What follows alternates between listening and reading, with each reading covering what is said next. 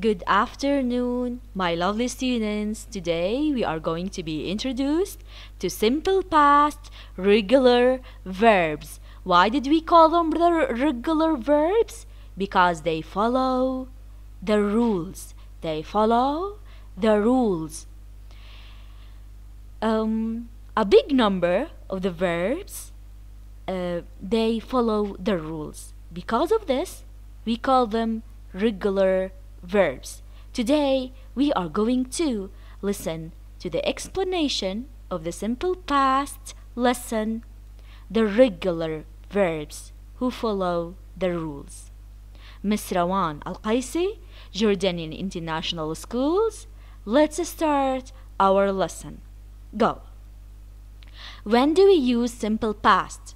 We use simple past to talk about actions happened in the past and finished. Last week, Masa played with her friends. Omar watched TV an hour ago. Lynn walked to school yesterday morning. The keywords. When do we use simple past? How we are going to realize that we need to use simple past in the exercise in front of us? When you see these keywords: ago, last, like last day, last week, last month, once upon a time, in those days, one day, in 1980s, in my childhood, yesterday, the day before, the other day, when I was young, when I was a baby, when I was a child. Okay? Don't forget. These are the key words. Whenever you see them, use simple past. The first rule. Do you remember that I told you that many and a lot of the verbs in English language, they follow the rules? Because of this, we call them regular verbs. Okay, so let's be introduced to the regular verbs. The first rule is we have to add ed at the end of the verb. Like post, posted. Snow, snowed. Cook, cooked. We added ed. This is the most important rule, my lovely friends. Don't forget it. If the verb, this is the second, if the verb ends with e, it already has an e at the end. Don't trouble yourself and add ed, only add d.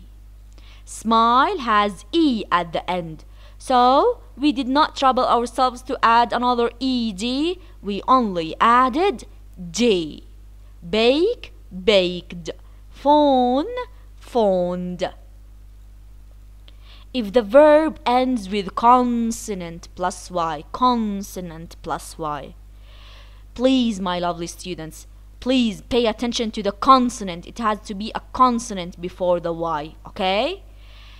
Turn the y into I and add ed, like we did in the simple present.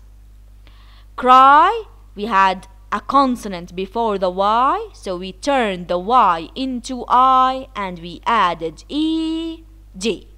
Try, tried. Fly, flied. If the verb ends with one vowel, please, this is a very nice rule, and maybe this is your first time to hear it. If the verb ends with one vowel, one consonant, one vowel and one consonant, what shall we do? We double the consonant, students. What shall we do? We double the consonant. Hop, one vowel, one consonant. Hug, one vowel, one consonant. Knit, one vowel, one consonant at the end. So we double the consonant. Here we doubled the P, the consonant. Here we doubled the G, the consonant. T, the consonant, here we doubled it. and we added ed at the end of the verb. Okay? Let's do the exercises very fast. So to practice the simple past, Molly posted a letter. My grandma knitted. Why did I doubled the T? Why did I double the T? Because I had one vowel, one consonant. One vowel, one consonant. So I double the consonant, the T at the end, and I add ed. What did Thomas do here? Thomas watched the birds. The baby here, what did he do? Our neighbor's baby cried, and you're going to notice that cry changed a lot here. Why? Because we had a consonant at the end and Y. So we had a consonant before the Y. So we turned the Y into I and we added ed. It snowed a lot in my town. Jen, she baked a cheesecake last Sunday. Roger, what did he do? He phoned Sue.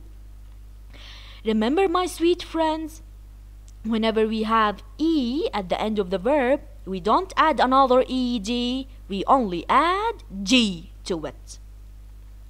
We only add D to it. Liz, she cooked a meal, a very delicious meal on the campfire. Cooked. John, what did he do in front of the computer? He waited. We added ed at the end of the verb. My uncle collected stamps at the age of 10. Mrs. Swan ironed her son's shirt. We added ed. Kevin smiled. We have E at the end of the verb, so we added only D. Smiled at Sam. And this is the last one. Peter packed his sleeping bag. Please, my lovely students, do page 19 in the grammar booklet to practice simple past, the regular form. Thank you for listening. Have a nice day.